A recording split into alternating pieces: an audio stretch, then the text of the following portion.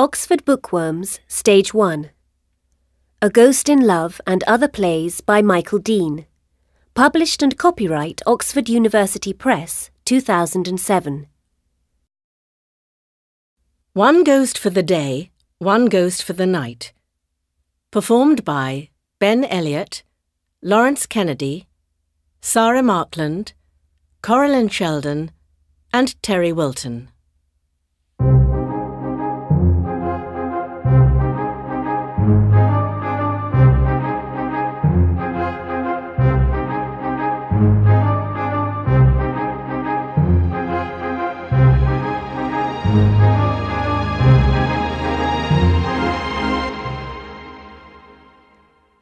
One Ghost for the Day, One Ghost for the Night.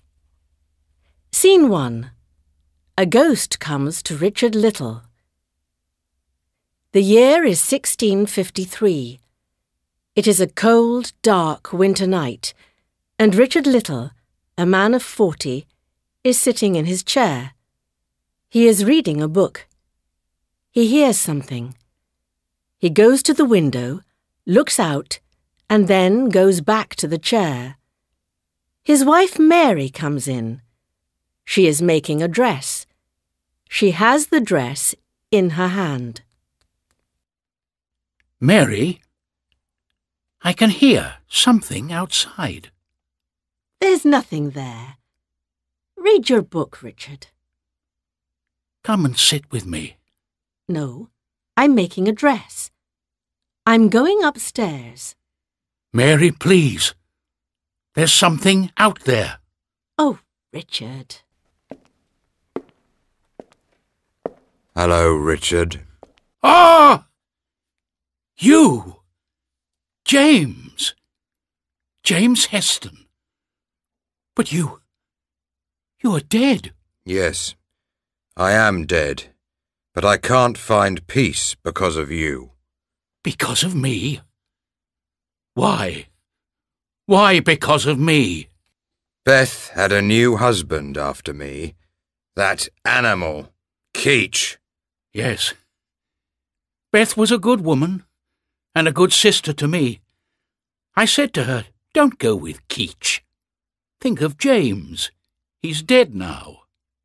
She was Keach's wife for only 3 months. Then she died. And now Keach has my son. And he has my son's money. Ah, I understand now. Oh, you remember now? Before I died, I said to you, my boy gets my money at 21, and not before. He is 8 now. 8. And Keach has his money. I'm sorry about that. But what can I do? You must get my boy's money. Get it from Keach. No. Keach can kill me with one hand. He's big. He always has a knife in his pocket. Last year he killed a man with that knife. I'm afraid of him, James. Are you afraid of me? No. Oh, yes, a little. You're a ghost. Only a little, eh? Look at the table. Oh, no. The table is moving. Oh, no. Oh, the chair is moving now. And now my chair is moving. James, don't do this to me. At this minute, Keach is building a new home in a village near here with my son's money. Stop him. I'm sorry, James. I can't. I didn't want. That was my hand, but...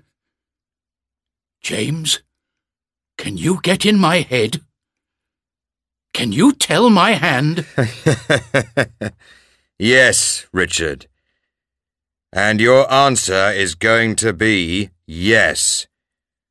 Or you are going to do this again and again and again and...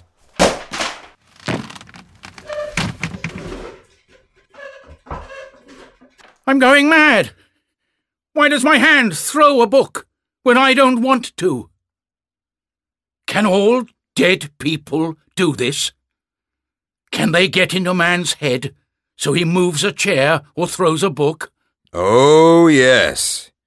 Now, I can do it to you again, or you can say yes and get my son's money. Which? But how? How can I get the money from Keech? Sit down. I'm going to tell you.